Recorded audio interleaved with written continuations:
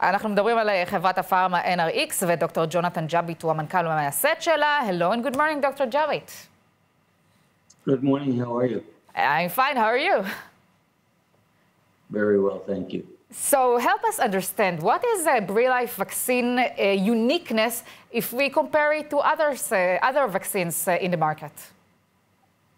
Well, the primary vaccines that people know, the Pfizer and the Moderna vaccine, are based on what they call mRNA technology, where you train the immune system of the body to make antibodies to a small piece of the spike protein of the coronavirus. The pretty picture you showed before shows the spike that sticks out from the virus and attacks the body.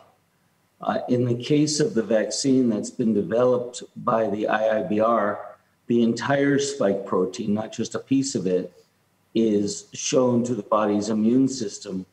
And we believe that this will enable the body to make a robust, in other words, a complete immune response. But moreover, because it's easy to change the spike protein on the surface of the vaccine, we believe that this will give a rapid path to adjusting the vaccine as new variants of the virus emerge. So, Dr. Javid, do you believe this vaccine will be more effective against COVID-19 variants?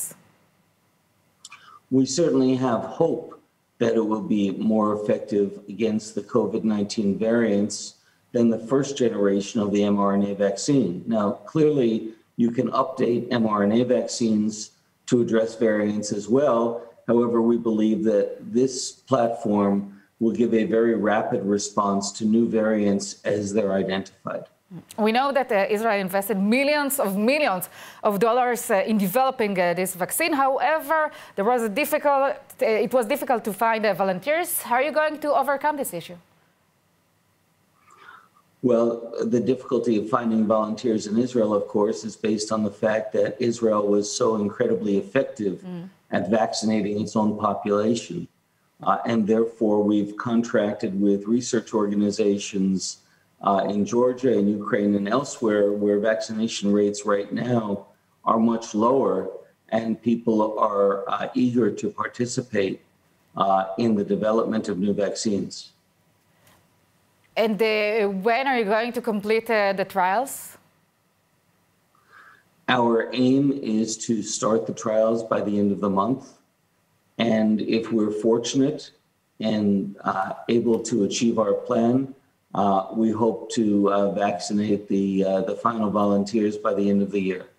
Dr. Javid, I want to go back to the efficacy. Do you believe the BRILIFE will be more effective than the Pfizer vaccine? I would never speculate on comparative efficacy, but we certainly hope that BRILIFE will demonstrate itself to be an effective vaccine, a vaccine that can rapidly be adapted to new variants, and a safe vaccine. That's our hope. But to make claims ahead of time about efficacy would be wrong. Okay, Dr. Jonathan Javid, thank you so much for the answers. Thank you.